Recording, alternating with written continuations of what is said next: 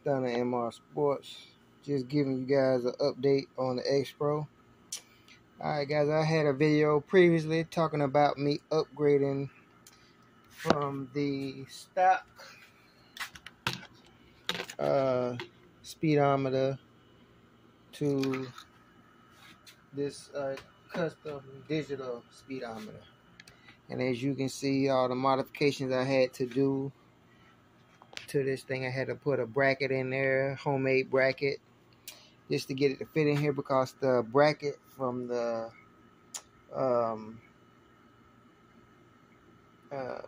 original speedometer doesn't fit this one, and they don't send this one with a bracket that will fit this back, because it's this speedometer is supposed to be quote unquote a universal speedometer, right? And as you can see, it makes all the cool colors, and let me see, it makes all the cool colors and all that, and it does the flashing. The problem is everything is not functioning the way it should, as you've seen from the beginning of the video, right? So what I'm going to do is, I'm not going to go back to the original I guess analog speedometer. I'm going to get the other digital speedometer that's made specifically for this bike, which is what most you guys that own one of these things have on there.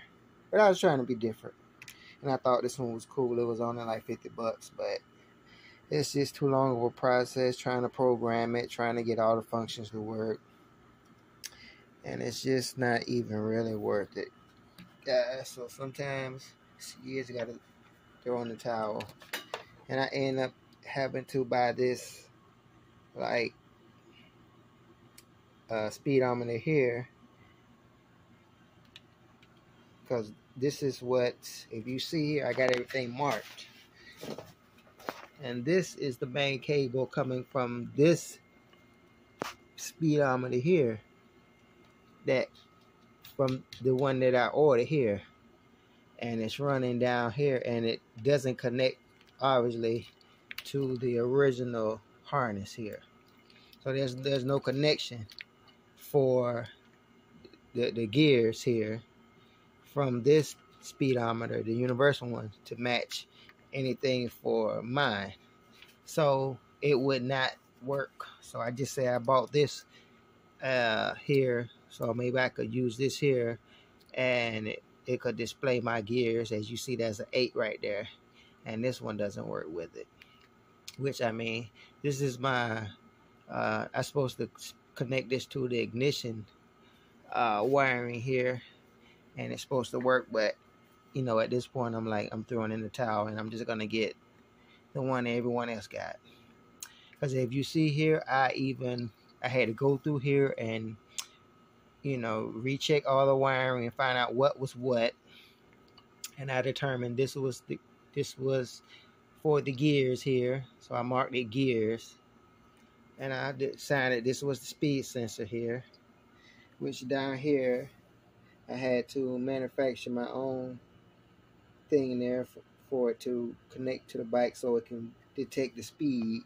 But of course, if the gears, the digital gear harness thing is not working, you know, it's not going to do anything for me. But of course here, let me turn this off. Of course, here is the main wiring right here, and of course I had to go through here and create my own wires and reroute them to match the correct one, because of course they're not going to be color coded. So I had to buy a whole thing of you know, which I will probably show you an example of what I had to do. But I made sure I made my little marks, so I know that the colors matched up. If you see the red with the red, the blue with the blue, it's kind of close on you guys. And I just marked it all, and of course you see me, and it says main wire, and I had to connect this back up here and make those lines there, so I know which is which. Of course, you got the yellow wire has to chase the yellow and the green with the green, all this color matching stuff. And if it didn't match the colors, I just had to make sure that same wire from here ran all the way back through here, so they would all recognize their own individual functions. And it's just been a mess. Here's my lights harness. I had to mark that. Of course, my lights work, but for some reason, as you saw, something is shorting out my turn signals. So if you seen from the video, they weren't fully lighting up. Just part of it was lighting. And of course, these are like just the daytime running turn signal bulbs, which are supposed to be blue. They're not working at all because something is absorbing their power that's supposed to go there. So something's not grounded, or something's not, everything's not receiving adequate power. And let's see, this one is the ignition wiring, and it's all correct. This is one for the key. All these work. My turn signals, you know, I got my thing grounded. I got the turn signal where it's supposed to be. I got the blinker where it's supposed to be.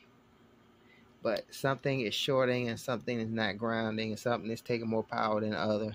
And of course, you saw all the blinking going on. And I had to trace all the wiring here. And I went and took all this apart and just tested everything and found out where the short was. And it turns out it's not necessarily just a short. It's just the wiring is just crappy.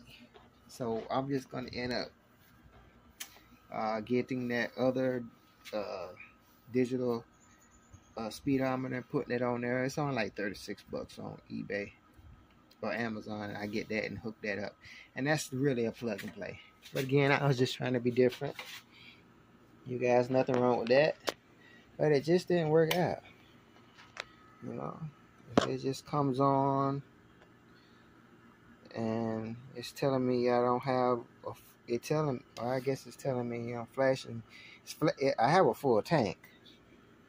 All right, this thing is full to the rim. You can see the water there, the gas there. So it's full, but it's showing that it's sort of showing it's full, but it's showing that the gas light is blinking.